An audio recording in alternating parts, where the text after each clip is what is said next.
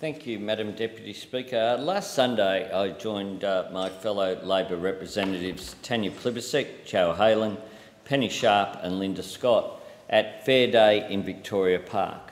Like many years before, we took the opportunity to plant our messages of support for marriage equality in the Sea of Hearts, organised by the Gay and Lesbian Rights Lobby.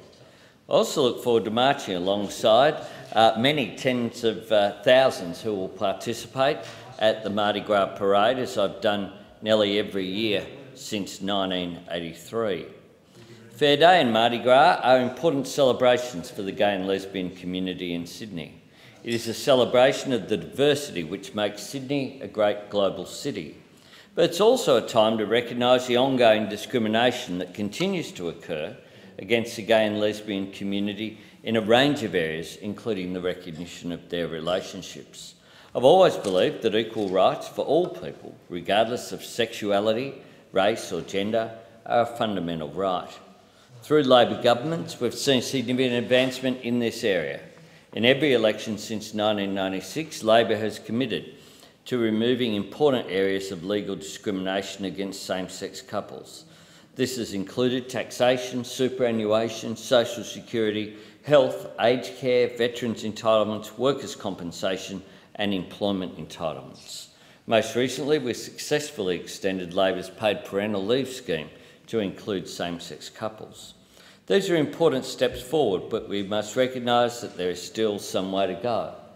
That's why it's important that in schools we promote tolerance and support for diversity, and why the position of Simon Birmingham, the Education Minister, is correct in supporting that process, which is now under review because of the views of very much a small minority within the coalition.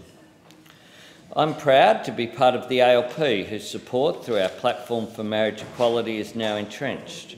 I believe that Australia will join the nations that have recognised that people should be allowed to marry the person that they love. That's because institutions, just like society's values, evolve over time. It's significant today the New South Wales Parliament will apologise to the 78ers for the discrimination and suffering they endured at the first Mardi Gras march. The reaction of media outlets, many political leaders and the police to the first Mardi Gras was a disgraceful show of discrimination and an abuse of power. I wish to acknowledge the contribution of the 78ers to the ongoing fight for equality in Australia, as they played an important role in forging the